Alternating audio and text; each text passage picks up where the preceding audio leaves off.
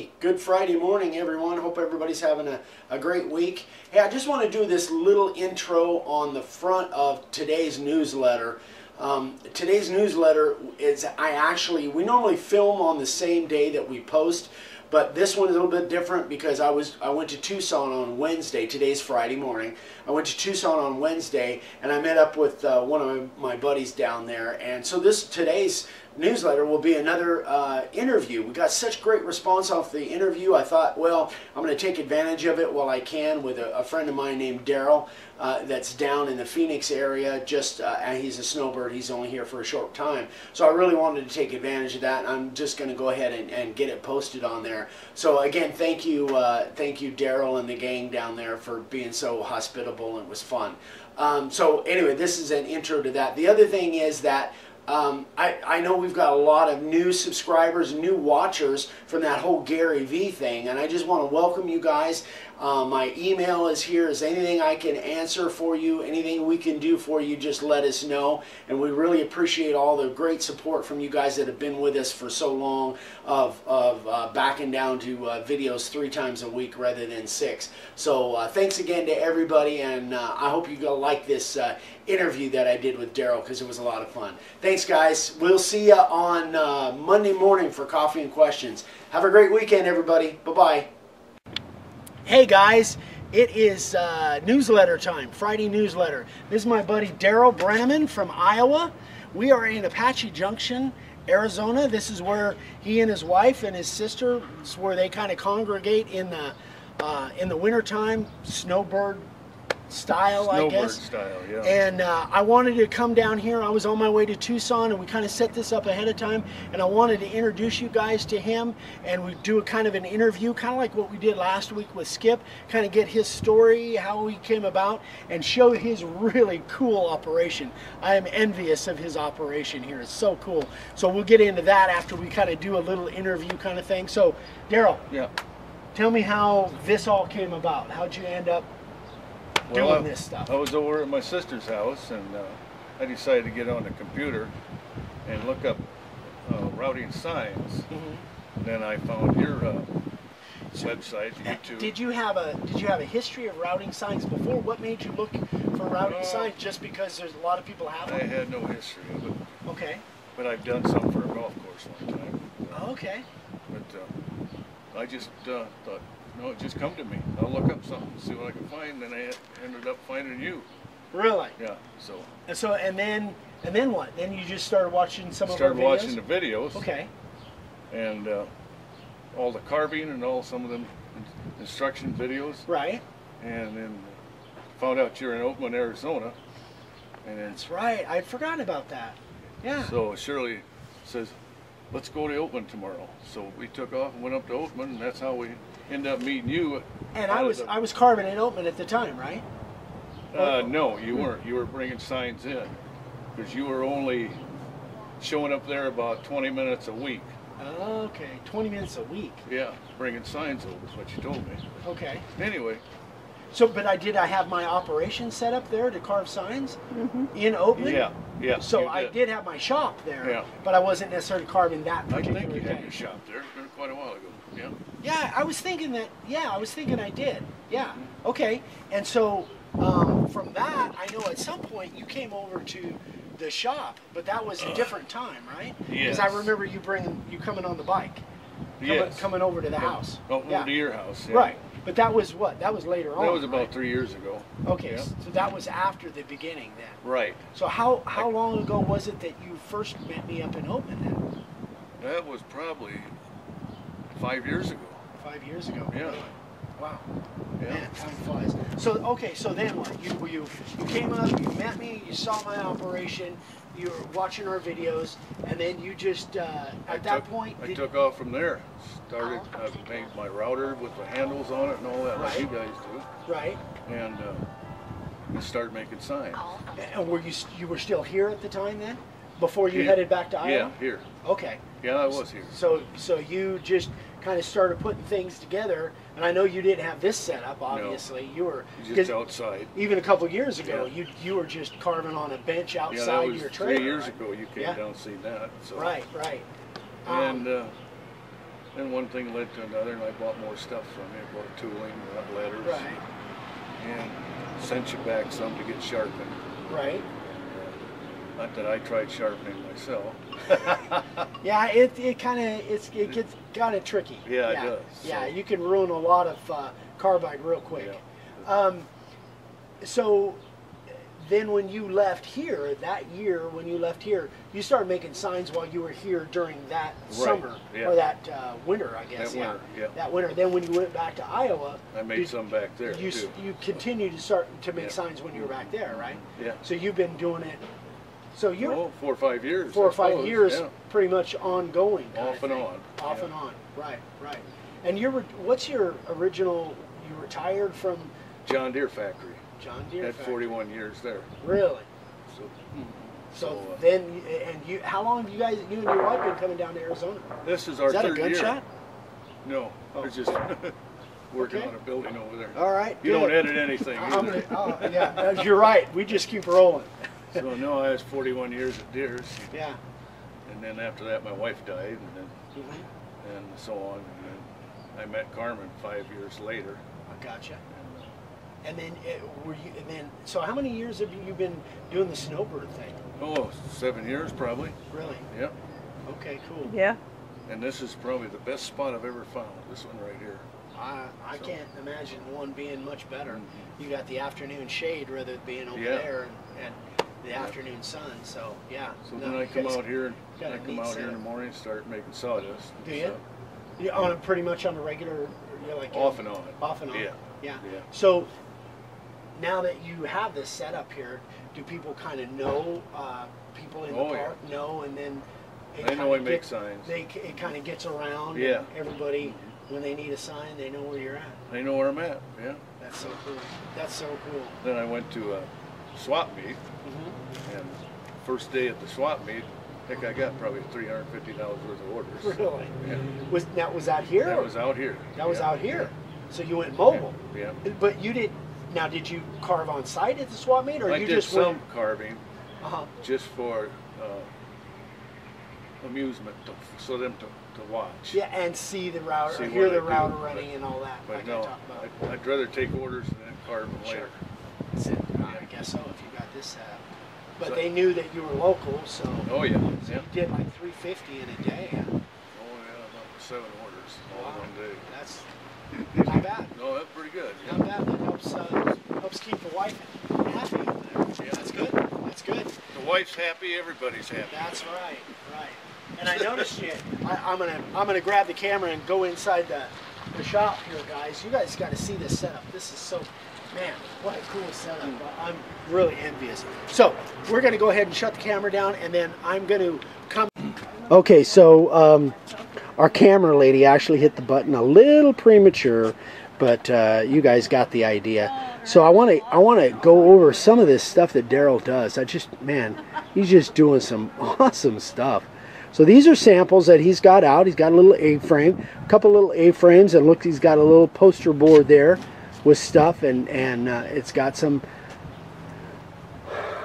contact information on it down there. And you can see over to the left, he's drying some cedar boards out. I've seen a setup like that somewhere. I can't remember, but somewhere I've seen a setup like that. But anyway, these signs where he put the color on them, on the artwork and stuff. And you're doing that. You're just doing that with colored pens. Is that how you're doing it, Daryl? Yeah, really cool. Very nice. Do you find that helps when people are picking out stuff? Does that seem to help them? Like, do they add that kind of stuff on a regular basis? Well, they ask me about it, and then I put them on, but they don't really ask for different colors or anything. Right. I just throw in the colors that I like. Now, do you, if let's say that, for instance, they wanted that crappie there, if they wanted that on their sign, you charge extra for that? Sure. Yeah, Okay, good. What do you charge? Oh, probably another $15. $15, and you even paint it up like that and Yeah. everything. Yeah. Yeah, better man than me. I don't do that stuff. But anyway. You don't do that stuff? Well, I'll do just about any artwork, but from as far as a color standpoint, although, you know, I did when I was up in Oatman, if I could get it done with the little Sharpies and the pens and that stuff. And the way the paint pens are now, it really makes it kind of easy, but really nice. What's your finish on there? It's a polyurethane Minwax. Is it the Minwax Helmsman? Yeah, I see it in there on the shelf. So here's another little A-frame that he's got out here. Super Dad, I like that.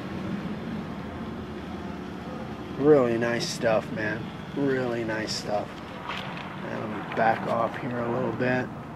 So he created kind of his own little version of the ribbon that goes underneath a Live to Ride. Yeah. And it's well, tell me about that, Daryl. Well, when I cut this out, that's where I got this curve, and I thought, I'll do that right here, and then I got my board. Yeah, that's really cool. I really like that. So that's basically the cutoff off the bottom of the Live to Ride sign. Yeah. I hit the record button. Now I messed it up. I think I stopped, but we're recording now. Let me see here. Yeah, I'm sure we're recording now. Yes, we are. All right. So sorry about that, guys. That'll be a third scene. Obviously, I'm a better sign maker than I am a filmer.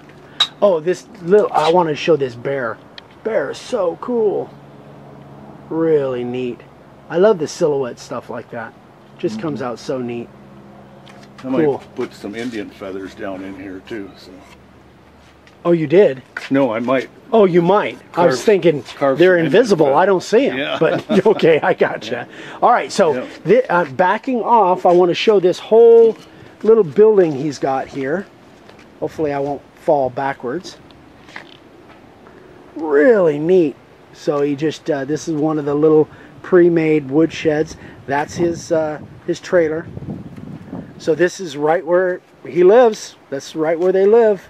How long you guys here? Like 4 months? November to April. November to April, right? Okay, so let's walk inside and get a look. Oh, I can see the screen much better in here in the shade. So this is inside his little building. He's got his storage and stuff up there. Really cool. This is where you do all your routing and sanding and everything right there, right? I do everything right there, yeah. Yeah, very cool.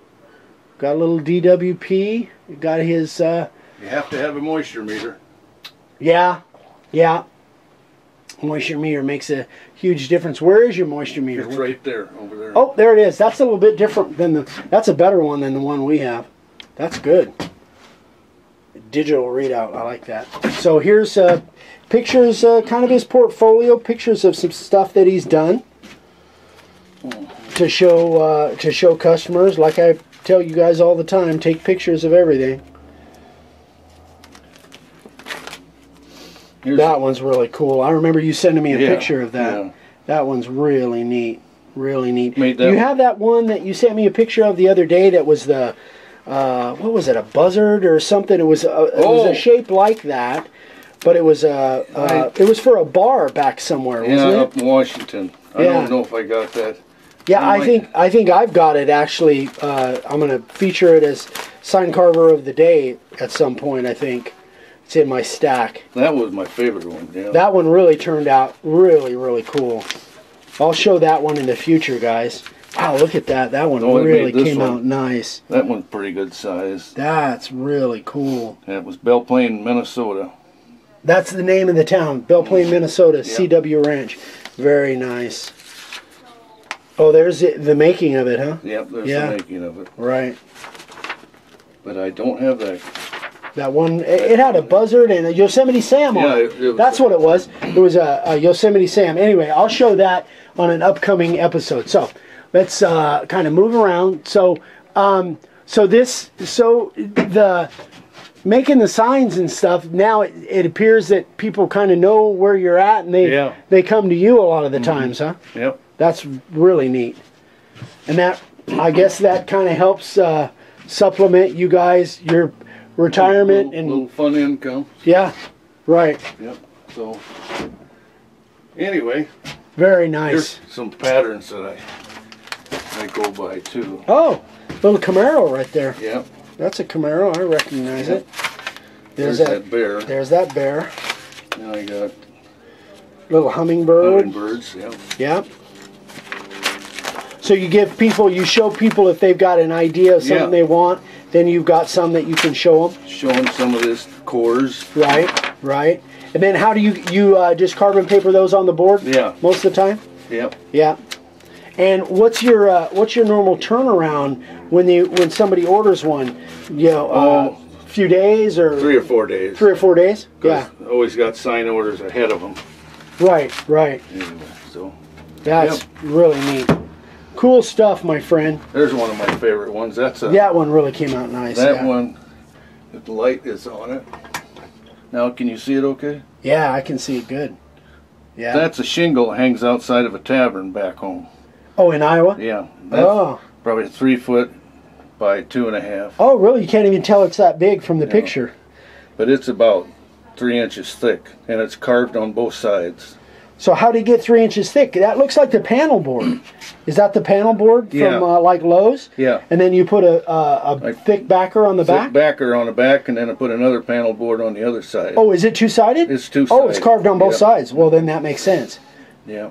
So. Very cool. Very nice. You have your name on it anywhere? Oh, yeah. Yep. On the sign, when you do big ones like that, you normally put your stamp on it? Yeah, or, I got a little foil or something? Calling card. I'll glue it on the back. There you go. Okay. Yeah. All right. Well, guys, you kind of get an idea. I'm going to walk back outside and get another view so you can see. This is just this is a trailer park down here in Apache Junction where the Snowbird's kind of, I guess it's pretty much deserted in the summertime. Yeah. Everybody that don't like the heat goes back home. So anyway, might give you guys some ideas of how to set up a little shop. But man, really got a smooth operation there, my friend. Then I got a shop back home. It's a basement garage. A basement garage. There's a garage up above, and then there's a garage down below. I got the garage down below. So. Really? And that's all your shop? That's all my shop, yeah. The wife lets you have it? Oh, yeah. 2.5 cars garage. That's cool. Very cool. All right, you guys. Well, I think we're going to wrap this up. Daryl, get over there in front of your shop. Let me get you on film. So if you guys have any questions, and I know when we did the interview with Skip the other day, there was a lot of comments and people had questions. If you have any questions for Daryl, keep them to yourself because he's not interested. No, I'm just kidding. I'm just kidding. You make a comment in the below the video, and Daryl will go on, or I'll go on. I'll find the answer. But anyway, if you have any questions or comments, you can put them in below the video. I'm getting all tongue-tied here. Put them below the video, and Daryl will go on, because you go on YouTube quite often, right, Daryl? Every day. Yeah. There's a show that you watch on there all the time. Yeah, I thought so. Anyway, good job. All right, you guys. I hope everybody. I hope you guys got some value out of this, because I love to do this. Just show what people are doing. Daryl's just. I'm really proud of him. He's doing an awesome job.